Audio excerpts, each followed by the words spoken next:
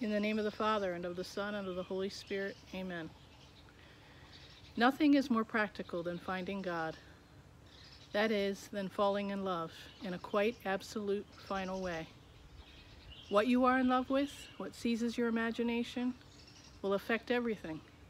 It will decide what will get you out of bed in the morning, what you do with your evenings, how you spend your weekends, what you read, who you know, what breaks your heart, and what amazes you with joy and gratitude. Fall in love, stay in love, and it will decide everything.